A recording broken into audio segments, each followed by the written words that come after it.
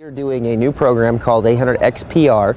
It takes the existing Hawker 800XP fleet, puts a Honeywell 731-50 engine as well as a Hawker winglet, increases the range of the airplane by over 300 nautical miles and has a SFC reduction of over 7%. We're targeting all of the 800XP aircraft that are in the field right now, so roughly 350 airplanes we're targeting. Of those airplanes, we're going after all the avionics suites that are in there, including Honeywell and Rockwell Collins. The program is going to be a Hawker Beechcraft Services exclusive program, which is the 8 service facilities we have in the U.S., as well as one in Toluca, Mexico, and one in Chester, United Kingdom. A lot of the engineering was completed through other programs where we integrated a 731-50 engine into the avionics, so we get to use that intellectual property that we had in manufacturing to share that with our facilities in the global customer service and support.